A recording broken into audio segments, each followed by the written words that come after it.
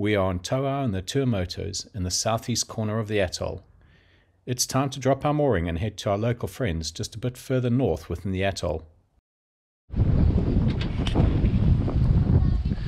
So we've left the south anchorage in Toau, and it's New Year's Eve today, and we are heading up to our friends Luis a little bit further north within the atoll, and we've also got a couple of other boats going there with us at the moment. It's a 7.5 nautical mile sail from the south to where our friends live. The navionics chart for this area is not very good, so you need to be very cautious. With the anchor down, we go ashore to say hello. That's the mother of all crabs. Coconut crab. Well, the boys have been out here fishing with one of the local guys here, which is Louis, his son-in-law to be possibly. And they've been on this outer reef area here with a Hawaiian sling, no elastic, basically just a spear.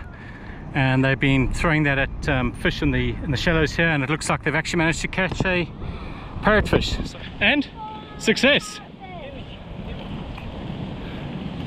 Guys, that's a big one, huh? Yeah, it's a big Look one. at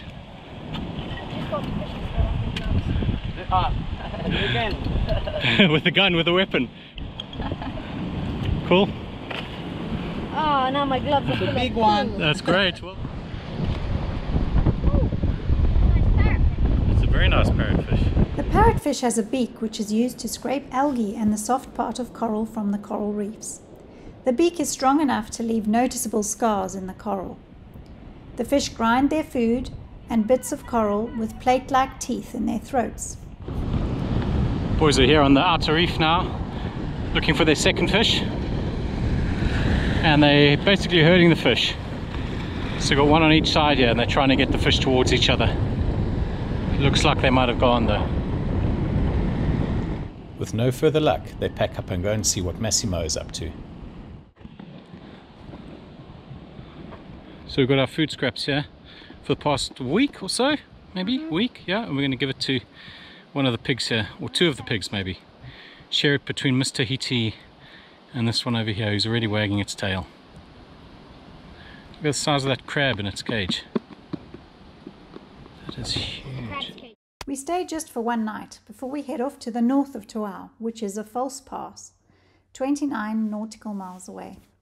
We hope to sail all the way there, so we just need the weather to hold. It means another pass exit, but we know this pass well and know to stay out of the current and have a very easy exit.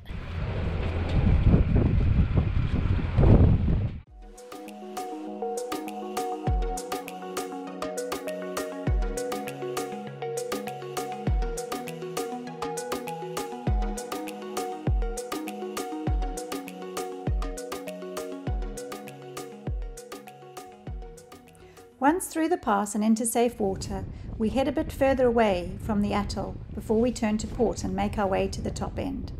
So, successful pass exit, thankfully, and I'll just show you what it looks like. It's not too bad out here today. There's another monohull out there. He's also just exited. Chose to go out the other side of the pass. We've always been told to go out this side of the pass, so we just stuck to what we've been told by people that sail here a lot. Here's to a good day's sailing. We're going to end up in the north of Toau, which is the plan for the moment. It's a false pass, so you don't actually enter into the atoll. You sit in a little bay, if you like, amongst the coral, and the mooring ball's there. So we'll go and pick up a mooring ball. We know that they've been recently installed, so they should be safe. And we'll spend a couple of days there, and then the wind is due to come more from the north and pick up. So at that point we'll head down back to Whakarava probably, or to another atoll. So we exited the pass behind me about 2 hours ago. The wind was okay, it was blowing about 10 knots and we were doing about 4.5, 5 knots at the time, and then it just died totally. I think you can see behind us this big dark cloud just forming an arc in front of us. So obviously a front of sorts. Now that's finally come over us and we got some decent wind. We got 15 to 17 knots. It's moved more around to the front of the boat, and we've got full main engine out. At the moment we're doing 6.5 knots and we're having a great sail, so this has been a great help. I was worried that we're going to have to put the engine on at one point as it got very, very light. But perfect conditions now for sailing. We're tearing along the outer side of Toau atoll over here. We're going to head right up to the northern point in the distance over there. The other monohull that was sailing with us earlier, well, he was motoring actually, he's far ahead. Hasn't put his sails out, just been motoring, not sure why.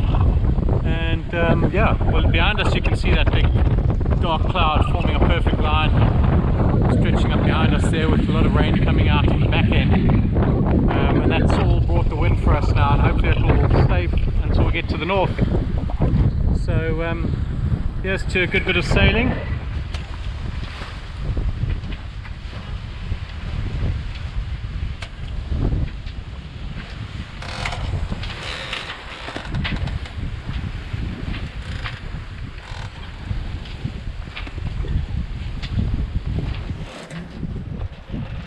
Birds often circle the boat to catch flying fish that are disturbed by Mokara's motion through the water.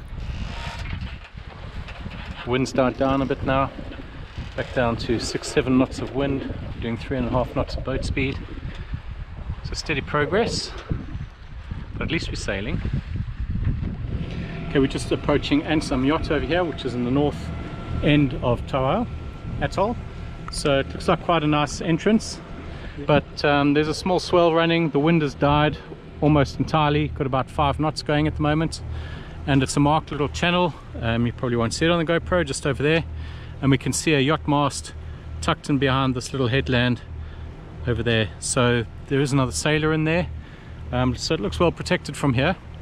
And in the next 2 or 3 days we're supposed to have absolutely no wind. It says it's going to gust up to 7 or 8 knots, so I think we should be fine in there, even though it's a sort of a northeast or a northwest. And we can always leave from here, and we can head back to Whakarava North Pass if it gets uncomfortable here and we need to find shelter. So we're looking forward to exploring this little cove, and we've heard a lot about it, and we've got some eggs to drop off at one of the locals here, so I'm sure he will be pleased to receive those. You see, that looks like a wreck on the beach still.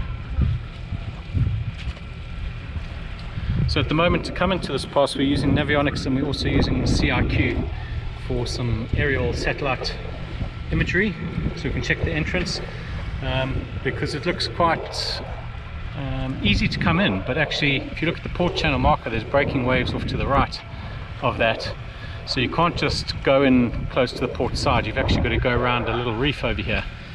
So if you were to enter this at night, it could potentially be quite a dangerous entry if you aren't using any satellite imagery. So CRQ is a great thing for this, and it'll show you exactly where you are, and I'll try and put that in the video as well if I remember to do a quick screen recording. As we approach the pass, everything looks okay on Navionics. We also sometimes use an app called CRQ. CRQ shows your position on a satellite image of your choice. The images come in a form called cap files, which you can create yourself or download them for an area that you're sailing in. This looks beautiful, guys. I think we're going to be quite happy here for a few days. So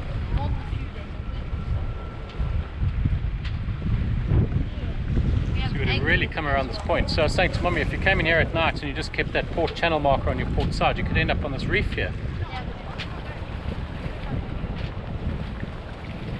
Gonna pick up a mooring north of Toau, however you say it.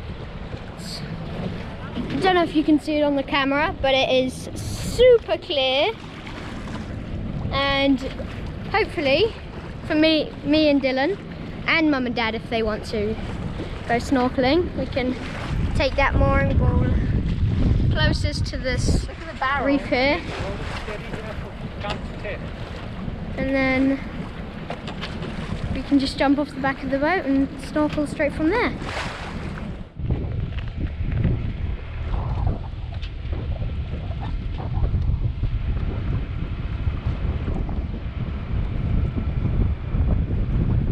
Now to pick a mooring ball. Too much choice. It's like parking in a car park, and if there's too many available for me, I can spend half an hour driving around trying to pick the best one and then end up with nothing.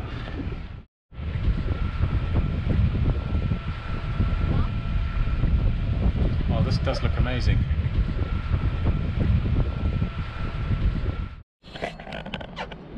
No, that's good. Another fish gets away. Lucky escape. Wait.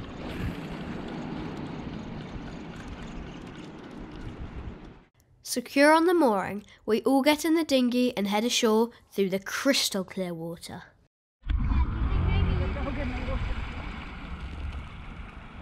think maybe you could snorkel somewhere close to me if you can maybe hold the wine stick or the husband? We're welcomed by the dogs, and so far we can't see any people.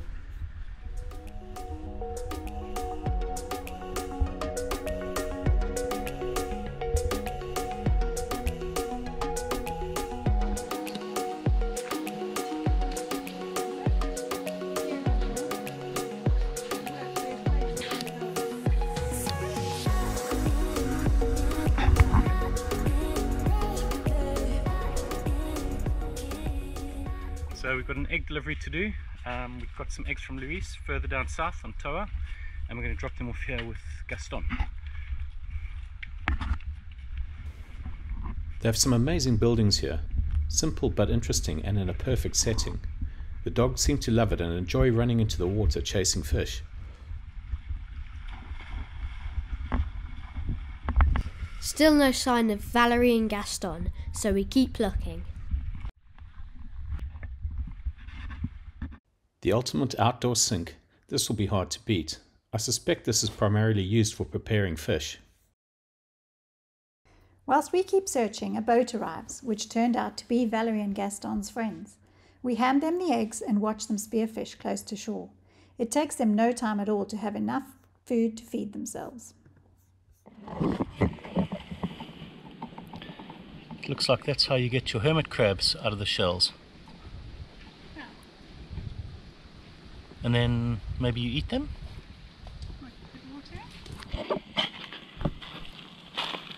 E.T.'s going to try and phone home. I mean, how random this little phone box is here in the middle of nowhere, really. And there he goes. Okay, you're going to have to stay with us. You can't escape. You can't phone for help. You're stuck with us.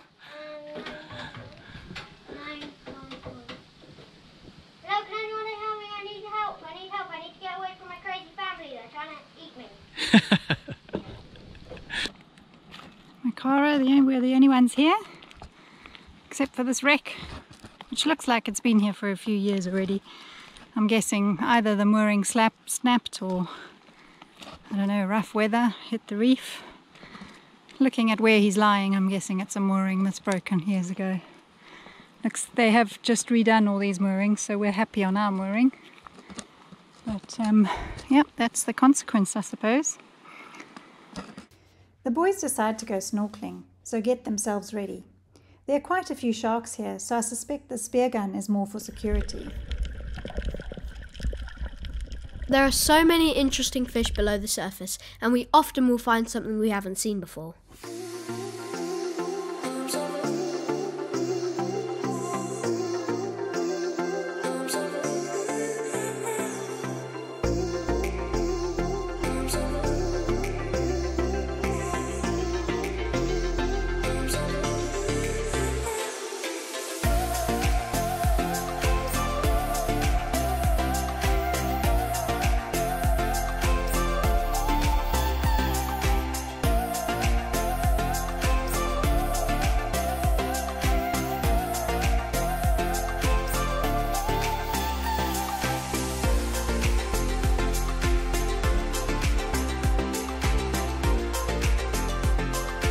And don't forget to subscribe to our channel.